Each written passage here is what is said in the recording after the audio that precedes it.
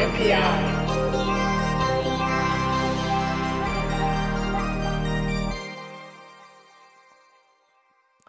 On NPI, brought to you by Digi-Key and Adafruit. This week it is Renesas.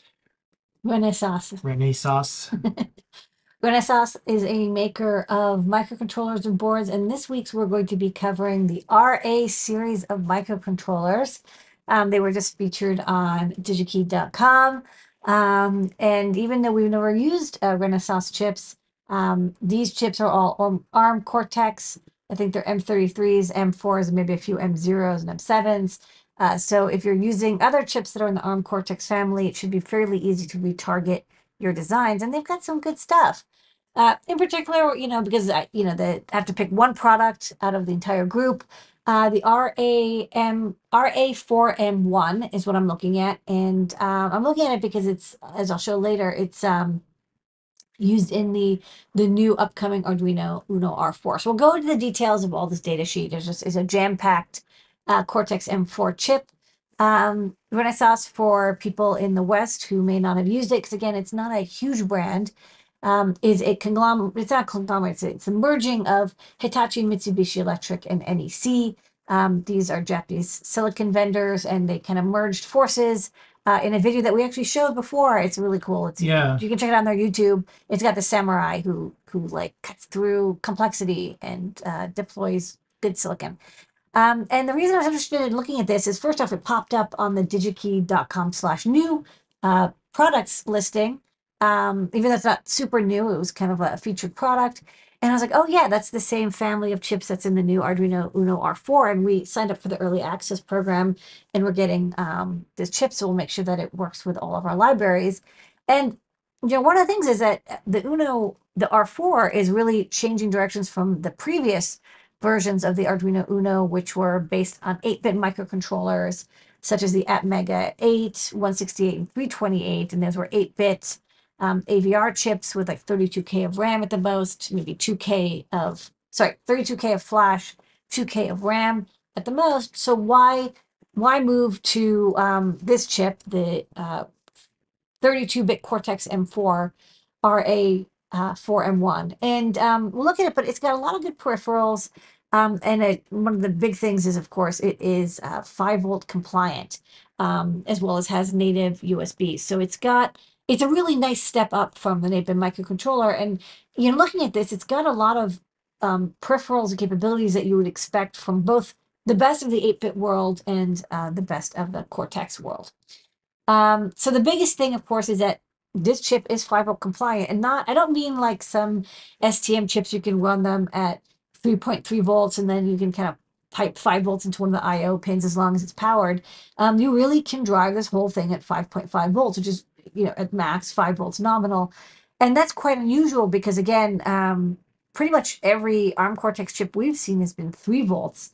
There are a few chips, I think, Microchip makes a SAM C21, and that one is 5-volt compatible, but doesn't have native USB. So this kind of has the best of both worlds. It's got that 5-volt logic capability and high current. It's got some high current pins as well, but the ARM Cortex M4 power. The peripherals are really great on this chip. For example, the ADC converter, it's pretty common to have an AC converter, but this one does 14-bit conversion. That's nice. Most top out at maybe 10 or 12. It's also got a DAC, a 12-bit DAC, so that's kind of nice. Of course, there's DMA. Temperature sensor, sure. Comparators, sure. But there's also like op amps built in, and there's 4 op amps that you can configure. And I think you can set gains and do inversions and set up stuff so your small signal analogs can be then piped into the ADC. For serial communication, that's your standard peripherals, I2C, SPI, and UART. There's 2 of each, which is cool. So there's also SSIE, which I believe is just I2S. Another thing that's really nice, it's got CAN. Not all Cortex chips have CAN bus natively. You'll need a transceiver, but the CAN module is built in, so that's kind of cool if you're interested in using this with CAN bus networks, because those are 5-volt logic networks, so you don't need like a transceiver with a separate boost converter, because again, you can power everything here off of 5 volts. A couple interesting things that you don't normally see on Cortex chips is got a segment LCD controller. So like LCDs that you see on calculators, you can run those directly. You don't need a separate chip. Very handy if you're doing a product where you want LCD. Even though a lot of times people use TFTs these days or OLEDs, there's still a lot of products that will use a segment LCD. And this makes sense. Renesas makes a lot of chips that are used in white goods, and a lot of white goods have LCDs. Capacitive touch sensing unit, also very common in white goods because you don't want to have buttons that can, mechanically be damaged. Capacitive touch will work through glass or plastic and can work with waterproof things that are in the home, kitchen, or bathroom. And of course, it's got the native USB 2.0 full speed, so that's your 12 megabits per second.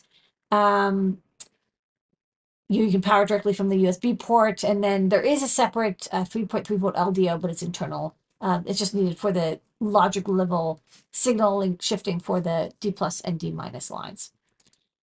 There's a few versions. All of them are going to have 256K of flash, 32K of RAM. Oh, I forgot to note, but they also have a 2K of like separate flash, so it's basically like EEPROM, separate than the main flash memory size. So you don't have to worry about, oh, I want to store some non-volatile memory, but I want to make sure it's kept separate from the main code. They provide a separate code area. It does come in a couple different packages depending on how many GPIOs you want, up to 100 pins. Right now, I saw in Digi-Key in stock at least. They definitely had the 48 and 64 and 40 pin versions, QFN and the LQFP as well. Another thing that you sent me that was kind of neat Yeah. was Gadget Renaissance, which is a couple years old. It's not a new thing, but they made a really cool like Sakura pink themed dev boards for all of Yeah. their popular chipsets, and some were interesting. Like one of them was like the Citrus board, with their kind of middle left is specifically for use with the Ruby language. So I don't know if it has like an embedded Ruby interpreter or it compiles from Ruby to microcode. There's like a kind of a Flora lily pad-esque round board. The GR Mango uses one of their high-end chips, and it's You're an investor in Arduino now. I hope this is the new Arduino lineup. it'd be cool.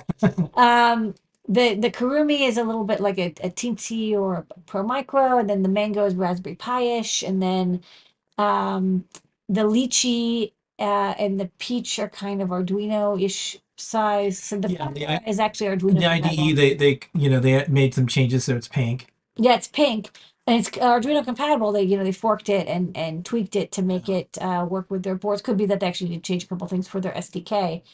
Um, Another thing that was interesting is it's a different chip than the Uno R4, by the way. So this is an older Yeah. project, and it looks like it even had this chip has native Ethernet, which is why they stuck an RJ45 on there, as well as USB host. This is a quite an advanced board.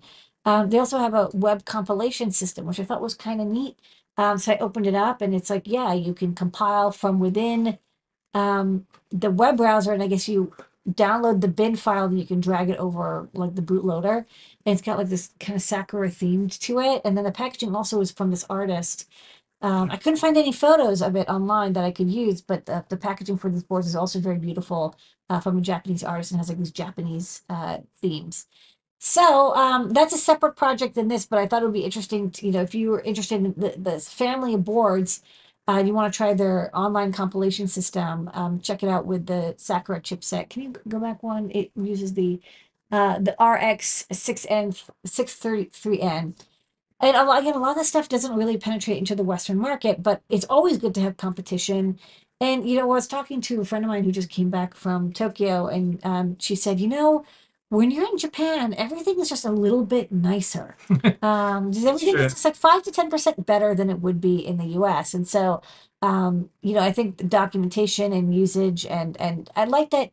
The board, they could have gotten away with fewer peripherals on the RA4 series, but after they're like, oh yeah, also LCD, also CAN bus, also, DMA, etc. Go to, sorry, go back one.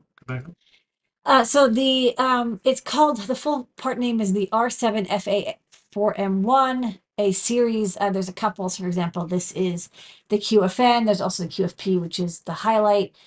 There's also a dev board for that RA4M1 series if you do not want to wait for the Uno R4. I'm sure it'll come out soon, but if you're like, I just want something immediately tomorrow, they do have a dev kit for this chip, which comes with a Sega J-Link debugger with a separate USB, so you can like debug like a full, GDB debugging system, as well as the native USB, and it has like a couple peripherals on there, like capacitive touch and potentiometer and push button, and also it's got current sensing area, so you can like remove the jumper.